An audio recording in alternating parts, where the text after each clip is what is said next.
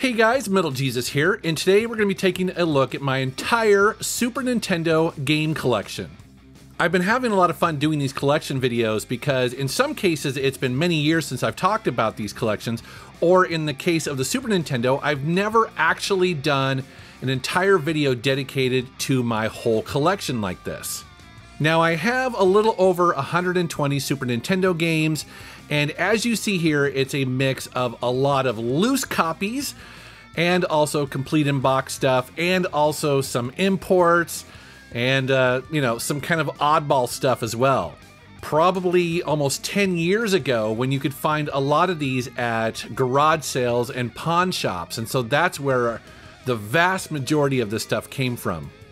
And as with previous collection videos, I'm going to go fairly quick here because we have a lot of games to get through. Starting, I think, with some of the big heavy hitters from Nintendo themselves. You know, when you look at the Super Nintendo, it's just amazing how many classic games Nintendo released during that period. So many of these games are still played and sought after today. They're still enjoyed by gamers today. It's quite amazing all the things that just came out for this awesome console. And so I would say I have a lot of the ones that you would expect to see in a collection like this. Obviously, the Super Mario All-Stars, I have Super Metroid, Legend of Zelda, I have 2 of the 3 Donkey Kong Countries, Star Fox. I have this really weird brand new copy of F-Zero that I picked up maybe 5 years ago. It's weird that I have a sealed brand new copy of any game of this era, but I believe, now correct me if I'm wrong in the comments, but I believe that there was some new old stock discovered of F-Zero. And again, I think this is about 5 years ago, and so at the time you could easily pick up a sealed copy of that, which is pretty wild.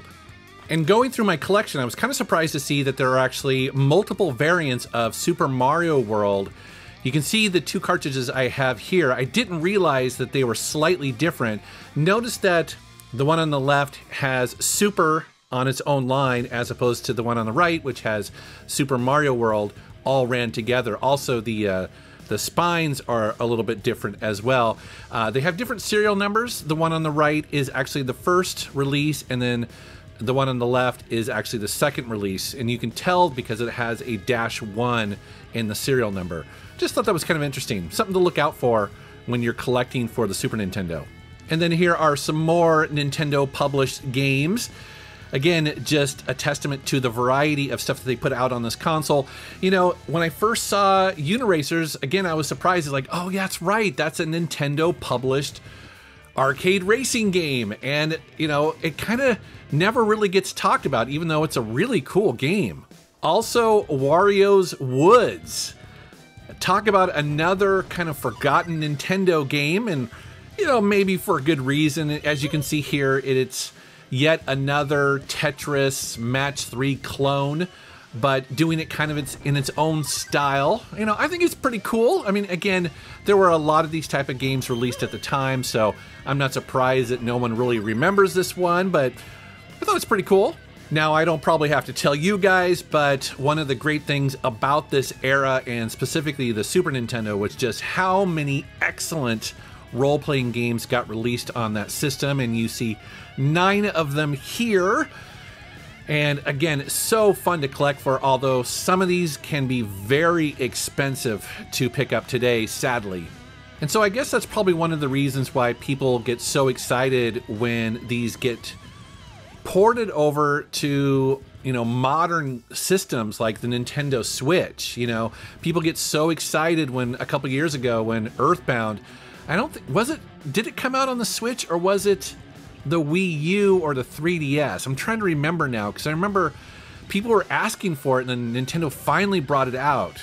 Or am I thinking of the mini console? I don't know. My memory's getting a little fuzzy here, but thankfully I do have a physical version of Earthbound in the original box with its manual, although it's not complete.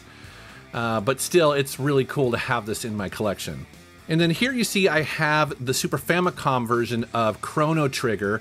Now the reason why I originally picked this up a couple years ago is because it was so cheap compared to the English version.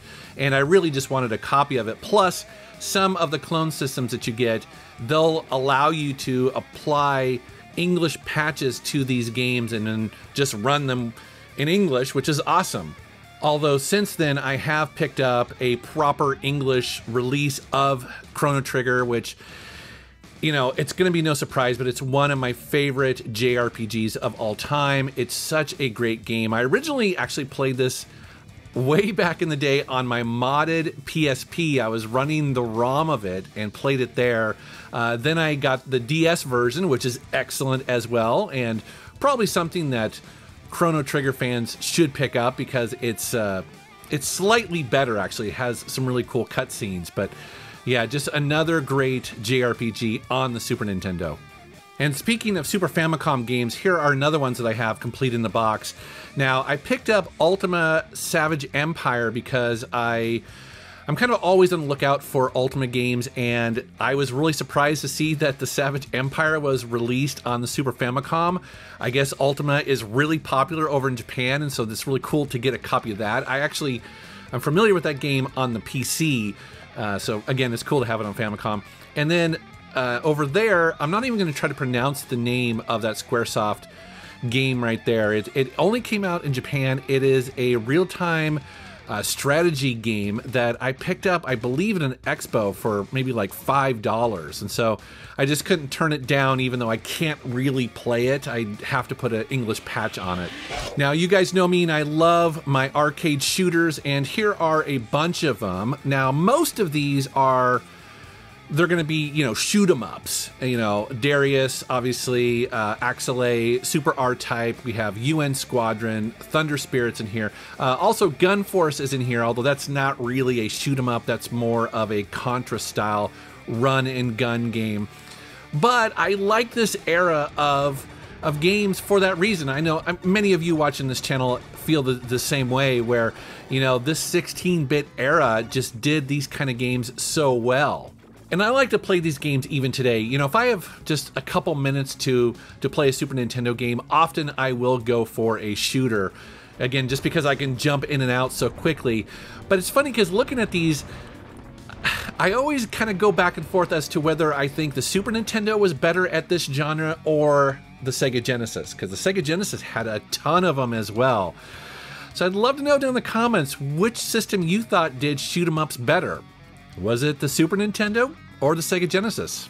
And then here's something pretty cool in my Super Nintendo collection. This is a newer release by Retrobit. They did this maybe about a year or two ago, where it's R-Type 3 and Super R-Type in this really cool collector's edition.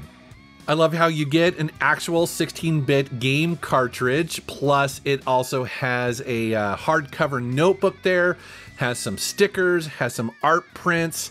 It also has a bunch of pins in there, certificate of authenticity, and a nice box to go in. So yeah, it's a really cool collectible. Another genre I love playing, of course, is arcade racing games, and there are some fun ones on the Super Nintendo. I have 6 of them right here, including Rock and Roll Racing. Speaks to my heart. That is such a fun game. Plus, Biker Mice from Mars. That might actually be my favorite racing game on the system. I just think it's amazing. And then you have RPM Racing, which is, I guess, a spiritual successor to Rock and Roll Racing, although I don't know if I really like it as much. But, you know, it's a decent game. But I know there's a bunch of other arcade racing games out there for the system. I see them all the time, but I would love to know down in the comments which ones you think I should probably get, which ones you enjoy playing as well, because I think I could beef this up a little bit, don't you think? And then here are some fun arcade-style games on the Super Nintendo, including Super Smash TV. Now, when I was doing this video, I couldn't find my original copy of this game. And so I actually went out and bought it recently again. Thankfully, it's not a too expensive game, but I love playing this game. It's so much fun. Also, the version of Arkanoid 2 on the Super Nintendo is fantastic. This is a game that I just love. I mean, the thing is, I grew up playing Super Breakout on my Atari 2600, and getting Arkanoid was just the next evolution of that game. And I still think this is a really fun game today. I got sucked into it capturing the footage this week for this video. And Choplifter 3 is a really cool game as well. I remember years ago, we covered this on a Hidden Gems video with John Hancock. Actually, he suggested that we do Choplifter 3, and he was right. It's a great game. Here are some more games that I really enjoy in my collection, including Contra 3. That is one of those games that has become fairly collectible on the Super Nintendo over the last couple years. It's just one of those games that people love to play. It's great to stream. I've watched a couple speed runs of that game, and I'm always blown away by people who just have it memorized from front to back. Very impressive. As well as Mega Man X. That is a copy of a game that I believe I found at a thrift store. It's just one of those lucky finds that you hear about. That was a pretty cool find. Also, Super Turrican is a great run and gun game. And then down there you have The Legend of the Mystical Ninja, another game that I actually have a complete copy of. So it's great to have a complete copy of that, because that is a really fun game as well. And then I have some odd kind of fan ROM hacks that have been put into physical form. Actually, I say that they're odd, but they're actually not. They're pretty cool. So essentially what happens is that fans out there will hack original ROMs and either alter, the graphics, or maybe they'll update the text in the game, or make them harder or easier, stuff like that. And then, people will put them out in physical form. And so that's what these are. These actually play on the original hardware, which is really cool. But the one I want to highlight is Earthbound Uncut. So, it's going to be no surprise to anyone that there are some Uber fans out there, and they were kind of disappointed in the translation that we got in North America from the original Japanese version. And so what this is kind of a best of. So they changed the name of some of the characters back to what they should have been called in the original version. They've also restored some of the original graphics, because the original game did have some religious overtones to it and some religious things in the background. So this is basically, it's still in English. It's just that they've kind of brought it to what they consider to be the official best version of it. Does that make sense? But anyways, it's cool to have a physical copy of that now. And here are my original copies of Earthworm Jim 1 and 2. But also in my collection, I got the really cool 25th anniversary edition that was released by IM 8-Bit a couple years ago. So this is pretty cool. So basically they created a brand new playable Super Nintendo cartridge that has both of those games on it. And so it's basically just a combo cart. And then they have this special kind of fold out foil box here that is glossy and has kind of like slightly raised embellishments. Very nice looking. And then there's also this instruction booklet that is double-sided. And so half of it is designed for the first game and half of it's designed for the second. And it includes a bunch of original artwork and some of behind-the-scenes stuff of the making of the games. And so I thought that was a really cool special edition for, again, the 25th anniversary. And then here are some random imports I've picked up over the years, and that has been a lot of fun collecting for this system, is diving into some of the Japanese games that maybe we didn't get, or maybe their version of it is just slightly different than the one we got, and often they're way cheaper than the English version. So if you have, like a clone system like the Hyperkin, or one of the analog systems like the Super NT, you might want to look into getting Super Famicom games, because they can be a lot of fun, and there's hundreds of them that maybe you've never played before. It's funny when looking back at that era of gaming, man, there were so many licensed games. I kind of feel like there are probably more licensed games back then, especially the movies, than there are now. Don't you think? Seems like now, maybe a licensed game would come out every once in a while that's hooked to some sort of action movie, but man, back then it just seems like they were just dime a dozen. And so obviously we got a Jurassic Park game back then. You have a Hook game, which is actually a pretty cool side-scrolling platforming game. Same with The Wizard of Oz. And then of course, some of the best that were ever made for the system. You have the three great Star Wars games that were released back then. Both of these, or actually all three of them, are just fantastic and really cool games. But it doesn't end there. You, of course, have The Rocketeer, and then next to that, you've got RoboCop versus Terminator. Not exactly a movie tie-in, but I guess that's probably a comic book, right? Anyways, you know what I'm talking about. And then also you have Alien versus Predator. Of course, that's a really fun beat 'em up. And then check it out, you have Ultraman.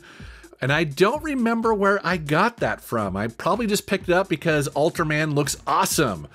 This is a fighting game that I don't know if it's good or not. I can't really tell. I'm not the best at fighting games, but I do dig having an Ultraman game on the Super Nintendo.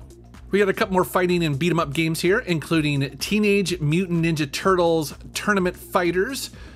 Of course, you always have to have a copy of Street Fighter 2 on the Super Nintendo, and then King of the Monsters 2, which really isn't a traditional fighting game. It's more of a beat 'em up, or some people even consider these to be like wrestling games. It's kind of designed sort of like that, but basically you're a monster stomping around, taking out buildings.